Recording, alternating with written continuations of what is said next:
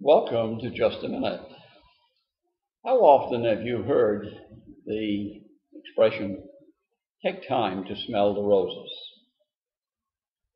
It's wonderful advice. We need to relax and enjoy the small and more natural things of the world.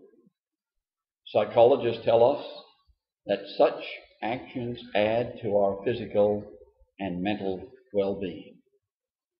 In the same kind of way, Christians admonish us to take time to consider the goodness of God.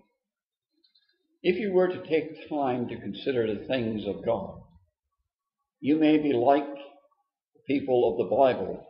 It's recorded in Luke 9:43. It says, they were all astonished at the greatness of God.